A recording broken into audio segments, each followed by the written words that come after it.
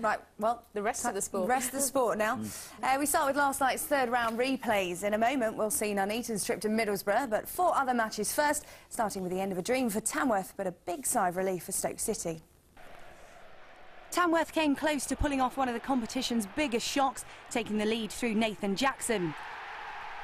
The struggling conference side held on until 10 minutes from the end, Stoke's Paul Gallagher popping up to deliver a cruel blow to make it 1-1. The game went to penalties, and with the sides tied at 4-4, sudden death killed off Tamworth's chances. Michael Tui's effort saved, leaving Carl Hopkins to fire Stoke into the next round.